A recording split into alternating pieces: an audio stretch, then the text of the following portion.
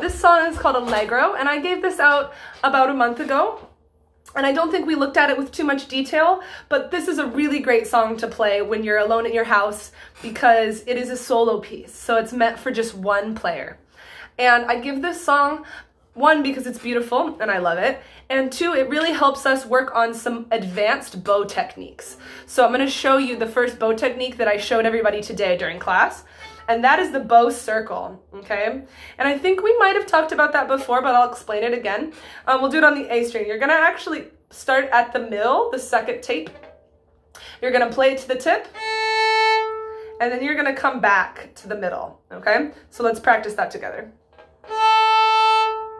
Middle again, middle again. Make sure you're going all the way to the tip before you start over. Ready, again.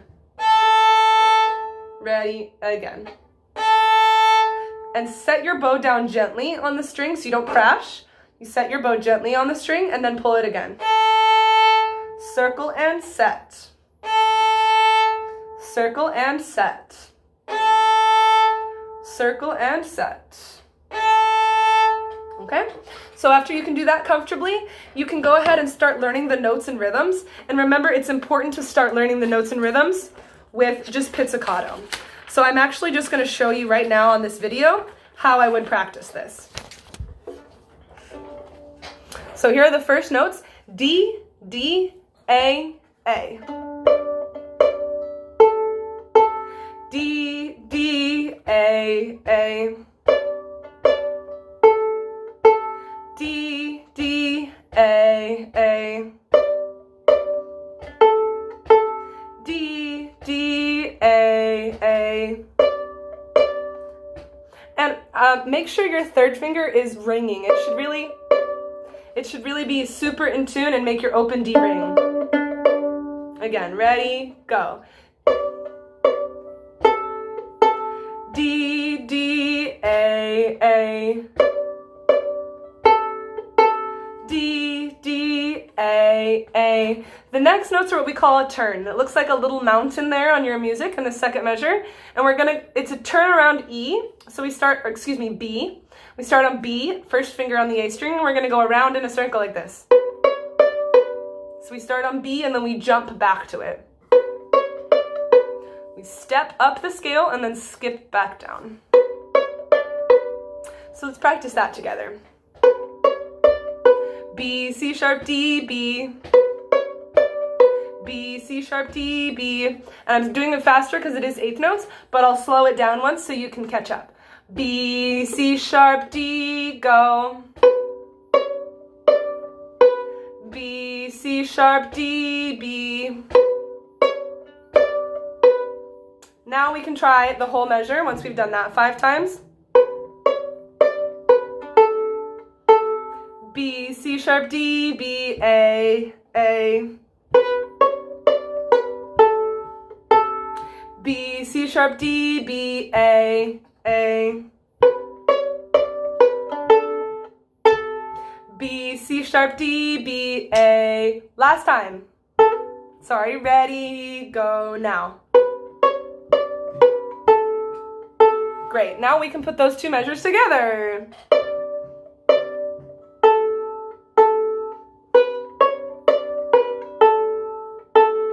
Okay, I would like you to stop the video and repeat the first measures 5 times correctly. Then you can watch this video again. I'm going to move on to measure 3, which starts on the note G. And again, we want to have it ring with the open G. And we'll try this. G, G, F sharp, G, G, F sharp, G, G, F sharp, G, G, F sharp, G, G, F sharp. And we'll break that one down a little bit. We'll just do the turn. And this one is a turn around E. The other one was a turn above. So you never went below the B. This one is a turn around E, so you go above and below. Actually go below first and then above. So we're turning around B. Let's try that. E on the D string. E, D, E, F sharp. E, D, E, F sharp. 3 more. E, D, E, F sharp. E, D, E, F sharp. E, D, E, F sharp. And that ends with an open D. So we'll add that last note, and it's a half note. Half note. E, D, E, F sharp, D. And hold it out because it is longer. Okay, here we go. Ready, and 4 more times. Wrong string. Ready, and 4 more times. Sing. E, D, E, F sharp, D. Go. Sing. E, D, E, F sharp, D. Go. 2 more times. Go. E, D, E, F sharp, D. And go. Last one. E, D, E, F sharp, D. And go. Whole line.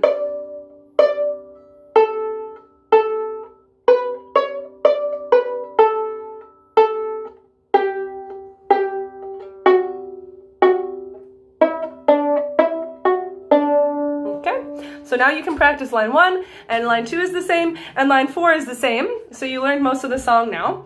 And the third line, it's hard because it slows down, but the notes are pretty easy. So I'm going to teach them to you in measures instead of 2 beats. So it goes like this. B, B, A, D. B, B, A, D. B, B, A. 2 more. Oops. Ready, again, go. B, B, A, D. And the nice thing is you'll notice measures 9 and 10 are the same. So we get to do that twice.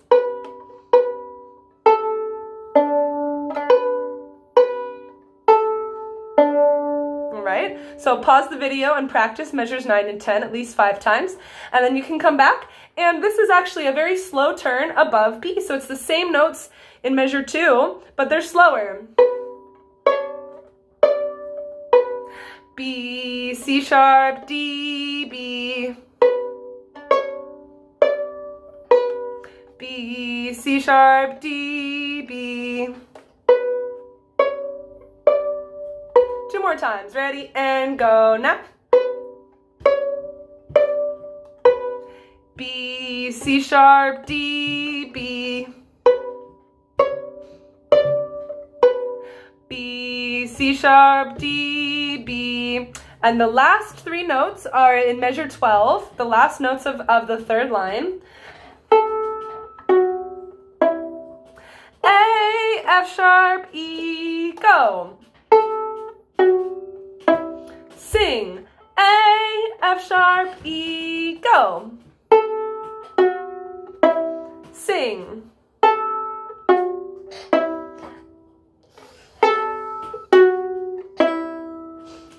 A, F sharp, E, go. Sing. A, F sharp, E. 1 more time.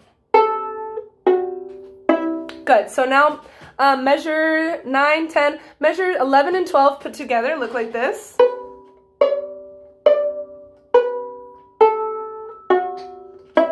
Okay. B, C sharp, D, B, A, F sharp, E. So those 2 measures are worth pausing the video and practicing measures 11 and 12, okay? And then once you get 11 and 12, you can do the whole line, and I'll play that one for you once.